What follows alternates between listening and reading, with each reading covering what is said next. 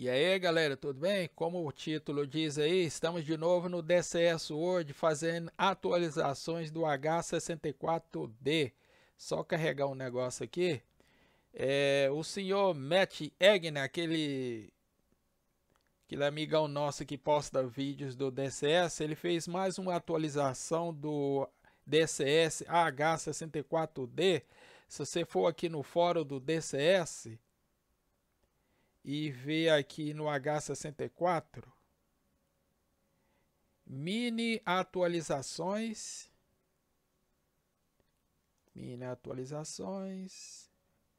beleza, ele postou um vídeo sobre o TSD, fornece banco de dados de 149 pontos, beleza. Eu vou postar o vídeo aqui naquele esqueminha, pessoal. Eu vou acessar a página do Google ali e vou colocar a legenda para vocês terem uma noção do que ele está explicando, né? Como o vídeo é longo, eu vou postar o vídeo o mais rápido possível aqui. Naquele esquema, pessoal, não esqueça de compartilhar o vídeo, não esqueça de assinar o canal. Lembre-se bem, o YouTube não notifica ninguém não. Compartilhe o vídeo aí para chegar o máximo possível para todo mundo. É um vidinho rapidinho aqui. Eu já deixei ele pré-carregado aqui. Pera aí. Se eu colocar em tela cheia aqui. H-64D. Lá vai. Félix here from Eagle Dynamics. In this DCS AH-64D video, we'll look at the creation and use of points on the Tactical Situation Display, or TSD. In the next video, we'll explore the TSD route functions. The AH-64D provides a database of 149 points with 3 separate partitions for waypoint hazards, control measures, and target threats. Waypoint hazards are numbered 1 to 50, control measures 51 to 99, and targets and threats from 1 to 50. Points cannot be shared directly between these partitions. Crews can select which partition they will use when adding a point. We'll cover this a little bit later. From the point page at B6, we can manage waypoint hazards, control measures, and target threat points. These are graphically indicated on the TSD. It can be used as direct-to navigation, acquisition sources, and other uses. Before we jump into the point page, let's first mention terrain points. When on the TSD and the cursor acquisition CAC option is enabled at R5, either the pilot or the CPG can cursor slew to a desired location on the map and cursor select to drop a terrain point. The pilot will drop a white cross and PLT symbol, and the CPG will drop a white cross and a CPG symbol. This is a fast and easy way to create a point that can be shared between the crew members. Let's first make sure that all point types can be displayed on the TSD. Select T3 to open the show page, and then T6 to display the coordinate show subpage. On the left side, we have 4 point options that can be toggled on and off for display. L2 displays general control measures. Control measures provide a graphic for indicating locations for facilities and locations on the ground, as well as known and templated friendly and enemy unit locations. The control measures selected at L2 will show hide icons such as airfields, FARPs, NDBs, etc., provided they are not part of the current route or the current direct to. They are not waypoints or targets. In the real world, C51 typically is reserved for your home base. It should be pointed out though that control measures do not display threat rings around them. L3 will show hide friendly control measure points. L4 will show hide enemy unit control measure points, and L5 will show hide target and threat points. We'll enable all of these and then press B6 to display the point page. Hazards cannot be toggled off and are always displayed. Individual waypoints are not shown in the attack phase, apart from any waypoints that are part of your current route if your current route option is enabled on the main show page or if you open the route page. Note that in the bottom center of the page is the heading to the selected waypoint. From B2, we can select either navigation or attack phase.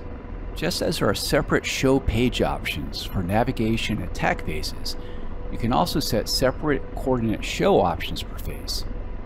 As such, you can set up one phase for a particular set of points, and the other phase for a different set of points, based on what you wish to see for a certain phase of the mission, or swap between the two TSD show configurations.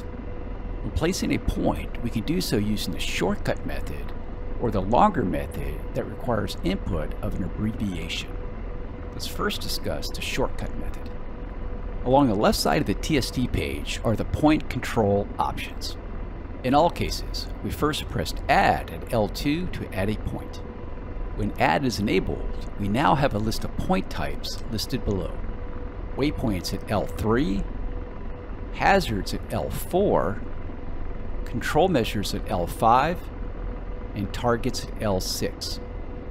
The selected point type is listed at L1, in this case, target. When in nav phase, the default point selection when adding a point is waypoint, and when in attack phase, the default point selection when adding a point is target.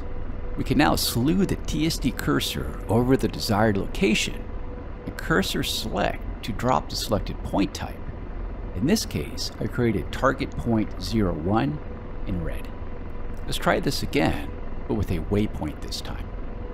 When we create a waypoint, the waypoint number will automatically be the next available waypoint entry in sequence within the waypoint partition. Last, we'll create a control measure point using the shortcut. This will default as a checkpoint control measure with a control measure number, in this case 51. We now have 3 different point types on the TSD. Let's look at them on the coordinate page at T5. At T5, we have the coordinate list that will show target and threat points with their location and elevations. Control measures at T2 list the control measure points we create. Waypoints and hazards are listed at T1. If we click a variable action to the right of an entry point, we can view additional information about that point. Selecting the left variable action button will make that point our acquisition source. Next, we'll discuss creating a point based on an abbreviation identifier. As before, select add at L2 and then the point type. In this case, I'll keep it as a target point.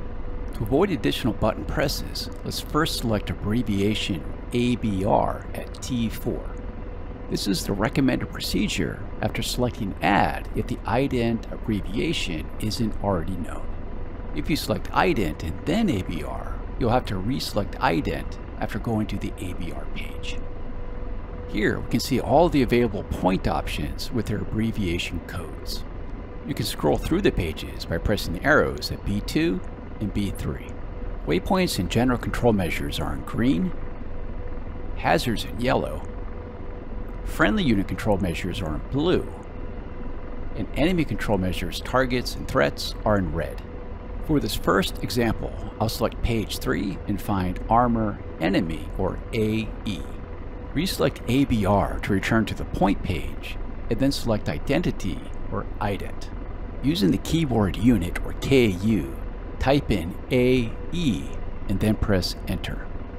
We can now add free text to provide greater detail if needed. I'll enter T72. Once done, press Enter. The free text accepts a maximum of 3 characters. Inputting more than 3 characters results in the KU flashing, indicating an invalid entry. Next, we'll see the coordinate that the point will be placed.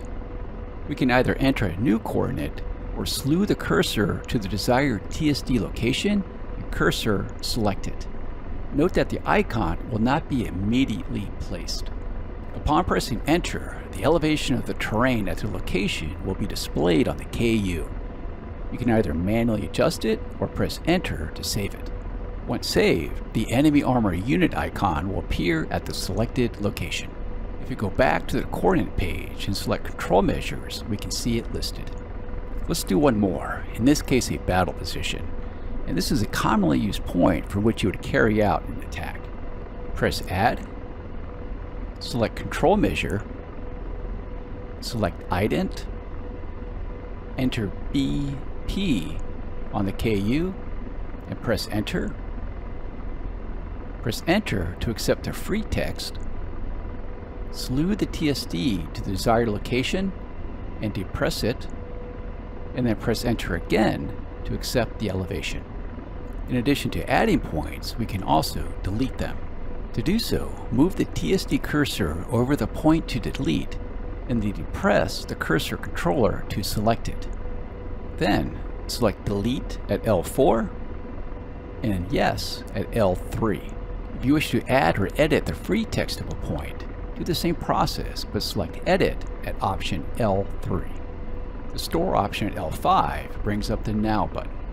The purpose of the selection is to enable the crew to perform a flyover store of a point.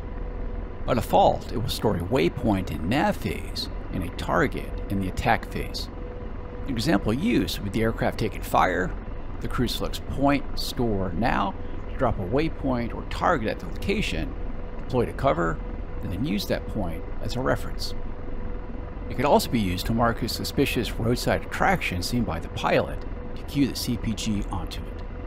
As an alternative store method, the CPG can use the TADS or the HMD line of sight to designate a location and press store on the left TDEC grid to store the target or waypoint while the page is displayed. Otherwise, when not on the store page, the left TDEC grip store button will only store the target point and the TADS is the selected site.